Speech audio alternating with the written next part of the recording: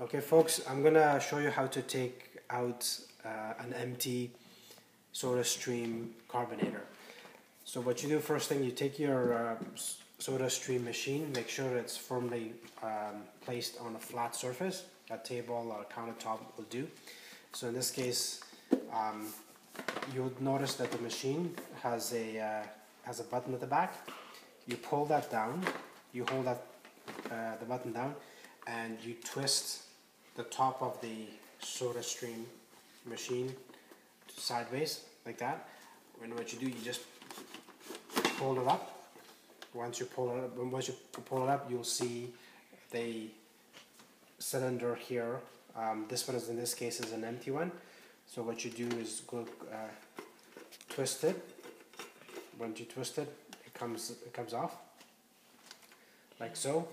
So once it comes out, and you'll see that that this is very light, so you'll be able to handle it with one hand.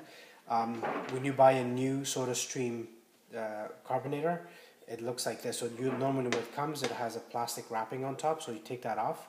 Once you take it off, then you take the head of the SodaStream machine, you put that cylinder back in, and you just twist it on like that. Make sure it's nicely firmed in there.